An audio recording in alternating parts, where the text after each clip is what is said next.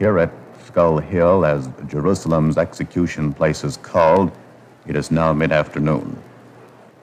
And all day long, a somber procession of people has passed by a hill of death, coming to see Jesus of Nazareth.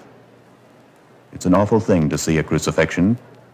Listen for more details of this tragic, history-changing news story on The Greatest Week in History. At this moment, Jesus of Nazareth is being executed by crucifixion. This is today's headline. Full details of his arrest, trial, and execution in 1 moment. News that is news from The Greatest Week in History. Up-to-the-minute coverage of news events this Easter week as they happened that decisive week, the final week in the earthly life of Jesus Christ.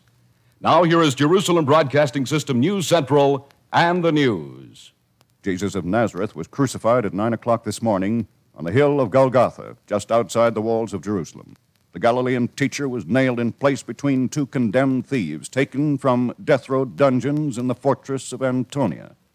JBS newsman Joseph Ben Ezra is standing by now on Execution Hill. Here at Skull Hill, as Jerusalem's execution place is called, it is now mid-afternoon.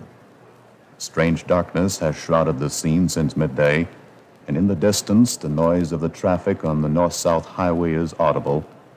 And all day long, a somber procession of people has passed by a hill of death. And even at the height of this strange darkness, they continued coming to see Jesus of Nazareth. It's an awful thing to see a crucifixion. It is a punishment invented to make death as painful and as lingering as the power of human endurance. Well, we have waited now for 6 painful hours. At first, the man from the cross spoke repeatedly, and some say he even prayed.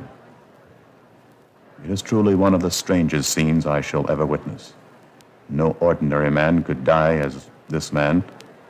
This is Joseph Ben Ezra on Execution Hill, returning you to News Central. The ill-fated Galilean teacher was arrested late last night by a special force of Roman soldiers and temple guards. Jesus of Nazareth's secret rendezvous was disclosed to authorities by one of his own men, Judas Iscariot. And through the night, the Nazarene underwent sustained interrogation and beatings in a hastily convened court. By the time he came before the governor this morning, it was apparent the death penalty would be asked. Responding to a charge of treason against Rome, Governor Pontius Pilate condemned Jesus of Nazareth to death. And now, for late developments, we switch you to JBS newsman Ephraim Ben-Judah at Skull Hill. Here with me at the foot of Skull Hill is John, intimate disciple of the crucified Nazarene. John, how is it that you're leaving already? It's hardly more than 3 in the afternoon. It's all over, sir. The master is gone. You mean that he's dead? I have been at the foot of his cross since 9 this morning. I heard him forgive his captors. I saw him look with love at those who cursed him and spit on him.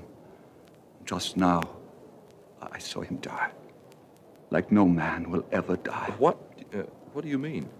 A few moments ago, when the darkness lifted, he cried, "It is finished," with a shout, well, of triumph. You'd think he'd just won a tremendous battle. Then he bowed his head with a prayer, and, well, he just breathed out his life and was gone. You mentioned a shout of triumph. What does that mean? I need time to think. I don't know. I remember he once said, "No man takes life from me.